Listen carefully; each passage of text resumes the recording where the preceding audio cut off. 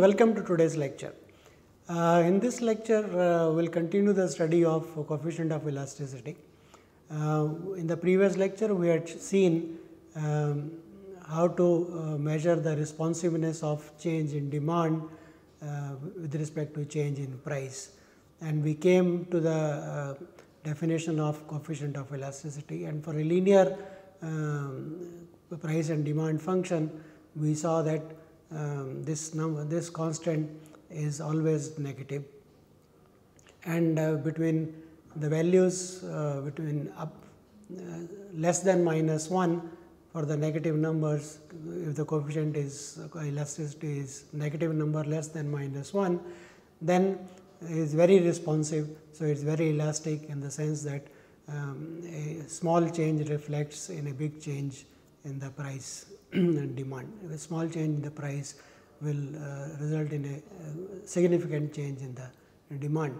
When it is equal to 1, this coefficient of elasticity is 1, there is equal change. So, this is why it is called the unit elasticity, that price. And less than between -1 and 0, there is not much significance change that is going to come if we change the price. Not much change comes in the demand for that coefficient of elasticity. So, all that depends upon the model. How is the model, what is the slope of that linear model, but it does not depend on the units being used. So, that is all. So, let us look at some more examples for this. Let us look at the demand and price and demand function given by P is equal to 2400 minus 0.5 Q. Okay. So, for this linear demand function, minus 0.5 is the slope of minus 0.5 is the slope of this linear demand function. So, at a price 1800, when the price is 1800, we can calculate what is the change, what is the Q. So, when it is 1800, we can calculate what is Q, and from this equation we calculate Q to be 1200. That means, when the price is 1800, the quantity demanded is 1200 units. So, the elasticity at the point P equal to 1800. So, this is indicated elasticity of demand at 1800 is minus 1 over B. So, here B is 0.5. So, minus 1 over B multiplied with the price P by Q. So, 1800 divided by 1200, that is minus 3. So, the coefficient of elasticity for this function at the price 1800 is minus 3. So, let us see how does this affect the scenario. So, demand is elastic at 1800, it is less than minus 1. So, at the price 1800, if there is a change, okay, say if there is a 1% increase or decrease in the price, then what is the change in the demand? So, then Q, there will be a minus 3% increase, because coefficient of elasticity is minus 3. So, if there is a 1% increase, then there will be a 1% decrease or increase in demand. So, if there is an increase in the price, there will be a decrease in the demand, 3% of that. So, let us compare it with the exact change that happens in the scenario. So, just to see how much the coefficient of elasticity is a good measure of responsiveness. At the price P1, which is 1800, Q1 is 1200, and the 1% increase in the price gives you the price as 1800 plus 18. So, the new price, okay, that is an increase. So, the new price will be 1818. Okay, right. So, now let us look at what is the, for this new price P2, what is the demand Q2. So, we can calculate that. So, Q2 from that linear relation, we can compute Q2, and that is equal to this. So, what is the percentage change? So, we are calculating the actual thing.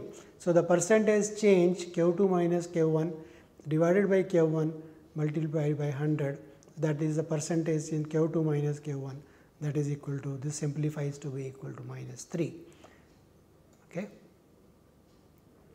For P equal to 100, okay, the Q corresponding Q change will come out to be 14, right. From the same formula, from the demand, price demand, we can calculate Q. So, actually what is happening in epsilon d at 100 price comes out to be equal to right 1 minus 1 over b, p by q. So, that is equal to minus 0.04. So, that says thus even if there is a decrease in price, it will not boost the demand significantly, right, or vis-a-vis. So, because the coefficient of elasticity at 800 is just 0.04, very low, which is very near 0. Okay.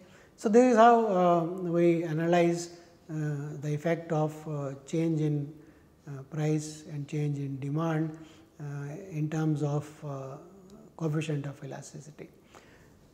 Now, next let us look at interpreting coefficient of elasticity in terms of purely in terms of demand or in terms of the price. So, we know that the demand price demand function is P is equal to A minus BQ, where B is a positive quantity. So, by the formula epsilon d was equal to minus 1 over B P by Q, and what we do here is we put the value of Q in terms of P. So, Q is equal to P minus A divided by minus B. So, we put that value here.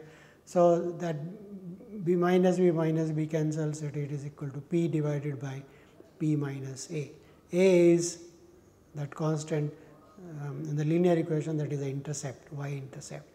So, coefficient of elasticity for demand epsilon d can also be interpreted in terms of the price, right. So, that is P divided by P minus A. So, here you see that the slope is not entering into the picture at all.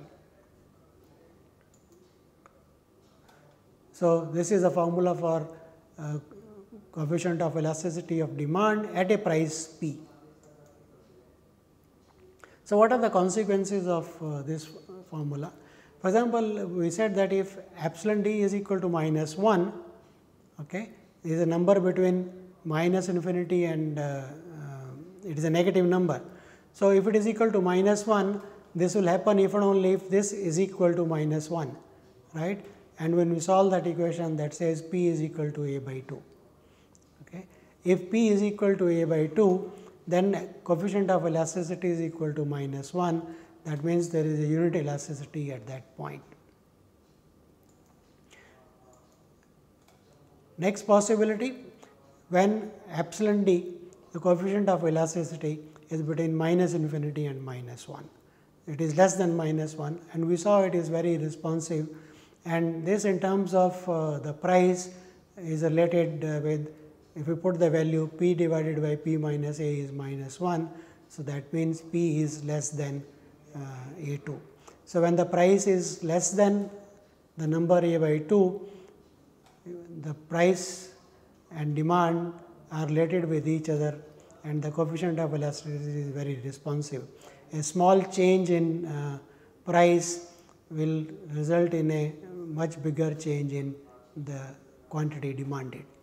And finally, when it is between minus 1 and 0, so that gives the relation P is bigger than A by 2. So, coefficient of elasticity, the values when it is highly responsible in terms of the price, when P is equal to A by 2, it is unit elastic. When the price P is less than A by 2, that is very responsive, highly elastic, and this P is bigger than A by 2, it is non-elastic. So, this remember coefficient of this A is the constant which appears in the linear equation P is equal to A minus B by B times P. right. So, that is geometrically that was the intercept also. So, we can represent it geometrically as follows. So, if this is the price demand function, okay, here is the price. Okay. So, as you see, as the price increases, demand is okay, decreasing. So, that is the price demand function. It says unit elasticity occurs when the price is A by 2. When the price is bigger than A by 2, it is very elastic. Here it should be minus 1. Okay. So, that is a, so this is a typo here, that should be minus 1. And when the price is between A by 2 and 0, of course, price is never going to go 0, it is highly inelastic. So, that is the portion. So, that is the relation between elasticity and the price in terms of the coefficient A. And the earlier definition, in the definition we had used the constant B, that is the slope. So, both formulas are useful in interpreting results. This is till now we have defined the coefficient of elasticity of demand at a particular price P. We can also look at coefficient of elasticity of demand in a price range in an interval from P1 to P2. So, to do that, what we do is the following: to measure the elasticity of demand over a price interval P1 P2, right, which is denoted by coefficient of demand, coefficient of elasticity of demand in the interval P1 to P2 is defined as, this is a change delta Q by delta P. That also is nothing but the relative change, proportionate change in Q by P, and here it is the average. Instead of taking P by Q, we take the average P1 plus P2 by 2 and Q1 plus Q2 by 2. We take the average of that interval. So, we get minus 1 by B, P1 plus P2 divided by Q1 plus Q2. So, normally coefficient of elasticity of demand in the interval P1 to P2 is also called arc elasticity of demand over the interval P1 to P2. So, that is also the name given to this number.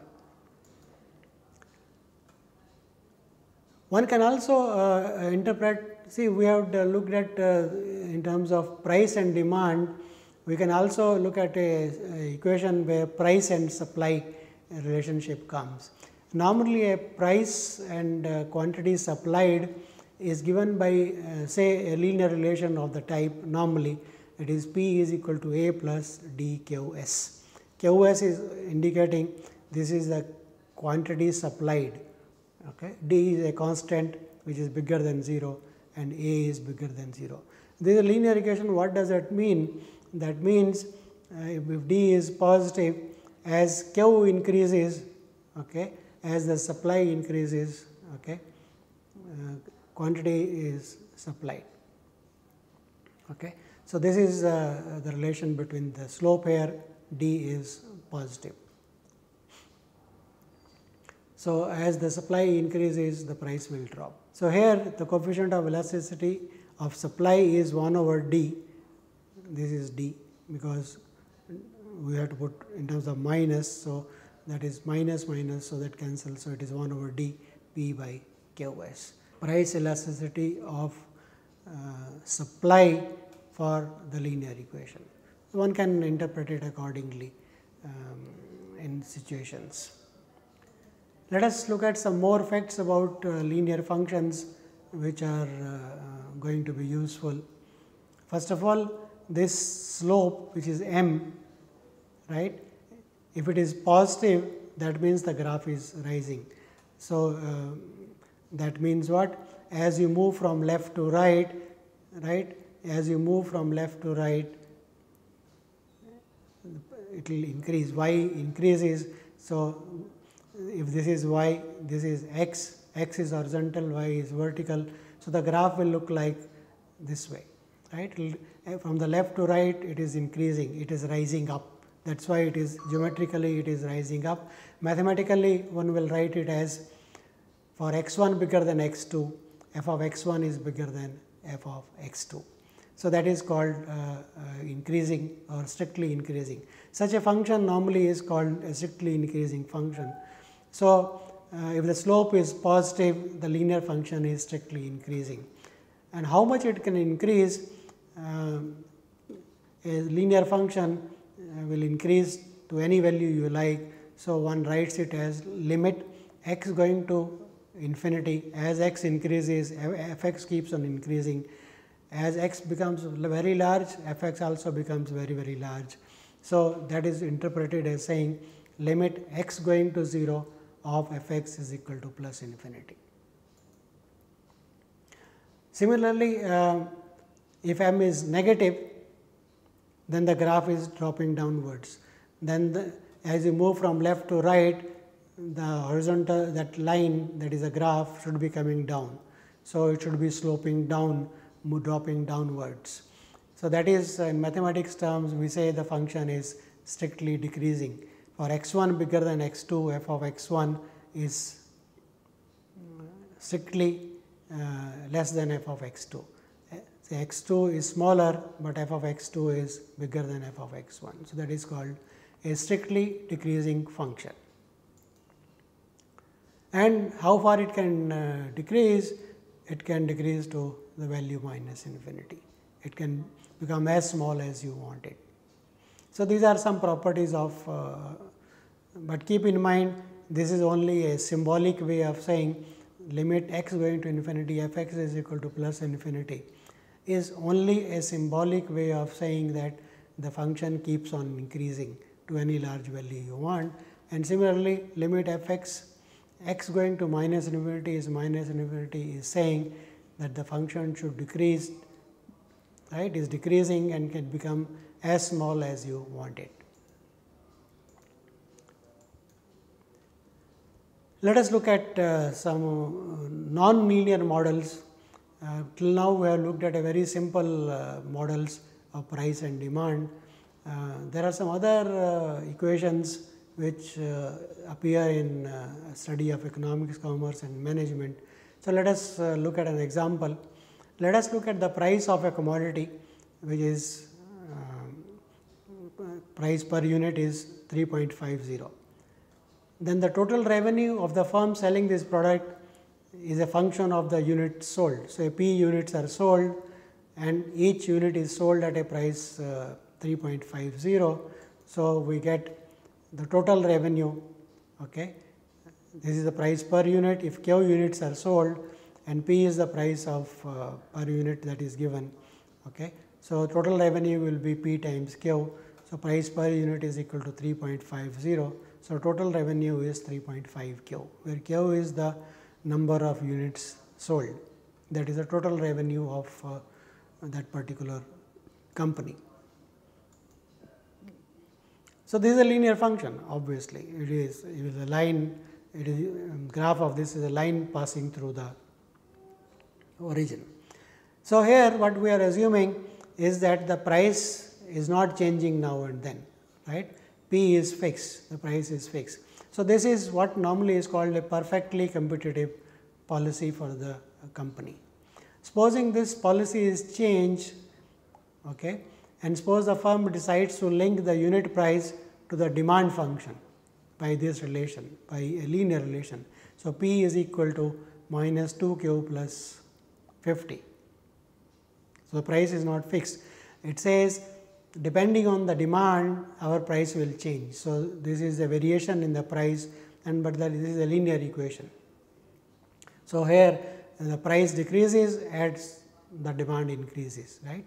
If Q increases, P is decreasing, demand decreases. So, this is perfectly okay, that depends on the company what price relationship they want. So, this is called a monopolist policy, right, in which the price is linked with the demand. In this case, let us calculate what is the total revenue of the company. Again, total revenue is P into Q, the price into the quantity being sold. So, P here is this function. So, this gives you minus 2Q plus 50 multiplied by Q.